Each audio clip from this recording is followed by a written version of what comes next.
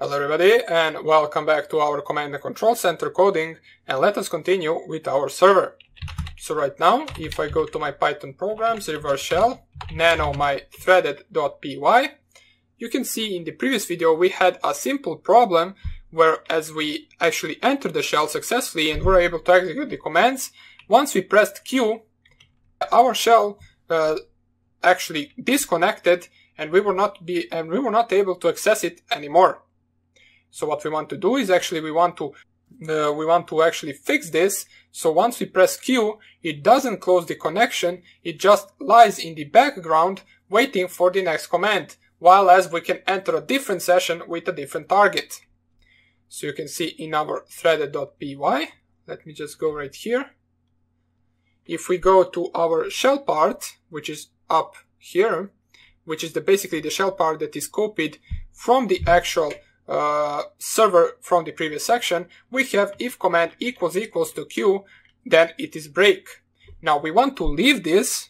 We don't want to change anything right here because we actually want to break out of the while loop with the shell in order to get back to the actual center right here.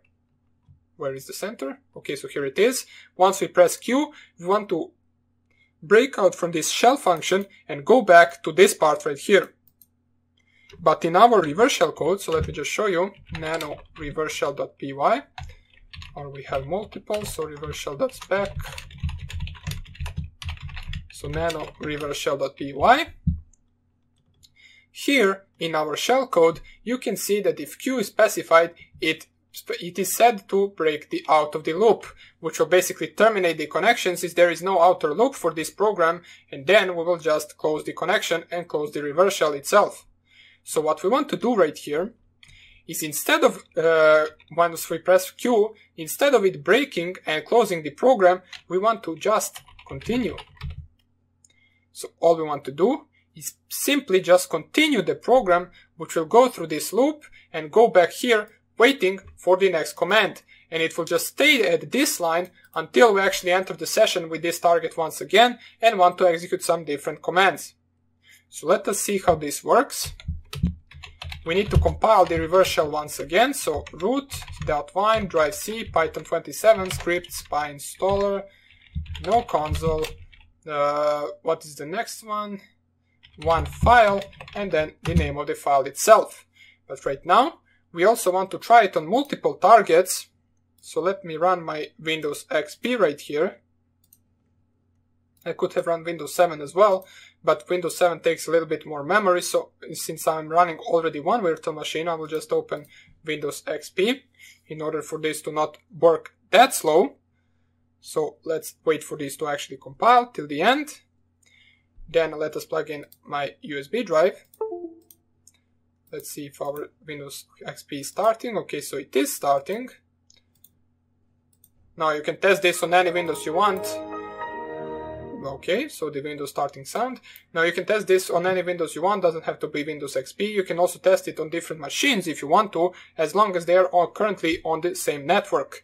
We will see later on how to perform this while the targets are being across the actual internet. But from now on, everything should be on the same network. So that's why I'm using the actual Windows XP as a virtual machine. Now let me move my reverse shell to media root. Okay, so it is root media. Did I plug in my USB drive? Let me just check it. Where did it go? Let us unplug it and plug it in back again. And right now, hopefully, it is there. Okay, we plug it into our Kali Linux machine. Let's wait for it to connect. Okay, so here it is, and right now we move the reverse shell to media root Kali live. Then we can unplug the actual USB drive. We need to paste the reverse shell to the desktop of our Windows 10 machine, and then we also need to paste it to the desktop of our Windows host. So let us go devices, USB drive, import the actual this device can perform faster. Okay, so where is the actual device? Safely remove hardware, we do not want that. Let's access it from the actual my computer. Of course, Windows XP is slow, but we can manage as long as it opens this. Okay, so here is Kali Live, and here is our actual reverse shell. So we paste it to the desktop here as well. And these are our two targets. So like right now, let us run this. Error loading Python DLL. This application has failed to start because the application configuration is incorrect. Reinstalling the application may fix the problem. Okay, so I believe this is something to do with the actual Windows XP itself. So let us try to run it right here. Okay, so here it does work. Let's run our threaded server. Waiting for targets to connect. And let us try once again with our Windows XP. Not really sure why it doesn't work right here. It basically worked once I tried it 2 days ago, but for some reason right now it won't work. Error loading Python DLL. This application, okay, configuration, some configuration is incorrect, not really sure what. But what we can do is we can actually try to run Windows 7. Hopefully it will work there. If Windows 7 can even start up, because it might take too much of the memory, but hopefully it will work. Now let's see, while Windows 7 is starting up, whether we got the connection from the Windows 10. Okay, so Windows 10 and this IP address has connected. If we type targets, we can see session 1, or pardon me, session 0 is connected to the Windows 10.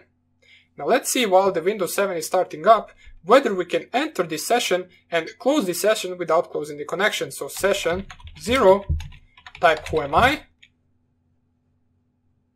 we get the output back, and we press Q, and we type targets again. We still have session right here, and let's say we want to enter it once again. Let's see if we can still execute commands, and we can. So we successfully coded a part of our reverse shell and threaded server where we can just close the connection without actually closing the connection, if that makes any sense. Then we can enter back anytime we want to this session and start executing commands on that PC. Now let's actually do the same on our Windows 7 machine. Activate later, so it doesn't really matter. We don't want to activate Windows right now. What we want to do is we want to import our USB drive in order to paste the reverse shell to the actual, what do you mean, was not successfully installed, computer.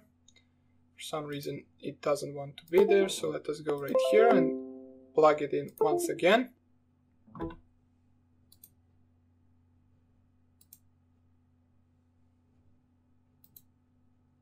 Okay, so for some reason our Windows 7 doesn't even have the, or can't really find the USB drive, but there is another way we can do this. What we will do, we will open a second terminal. Not really sure why none of these ways works right now, but we will just download it over Apache 2, since our USB drive is creating problems for some reason. Yeah, first of all, we need to unplug it from the Windows 10 machine, Windows 7 machine, and then we can plug it into our Kali Linux. And right now, we want to navigate to the media, root Kali Live, and move the reverse shell.exe to var www/html.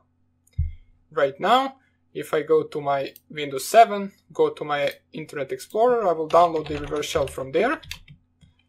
Now I can close this terminal, don't really need it. We are still waiting for the second connection right here. We go to the IP address of my actual Kali Linux, so 192.168.1.9. Here is the reverse shell, so I copy it. I save it to the desktop. Okay, save. And then I can run the actual file. So press here run. It will say the unknown publisher. Just click here run. And it should run the reverse shell. As you can see, currently there are not any errors, so that was a problem with my USB drive. Right now everything works well, and soon enough, in just a few seconds, we should be getting a second connection to our threaded server.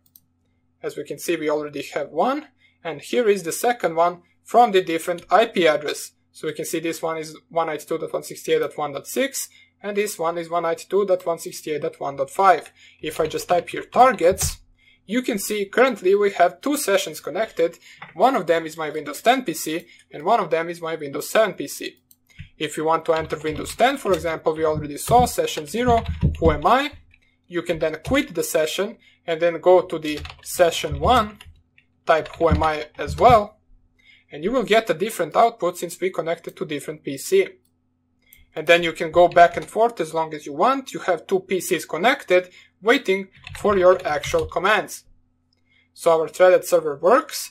All we need to do is fix it up a little bit, add some different functions to it, and it will be good to go.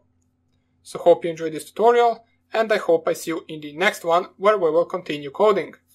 Bye!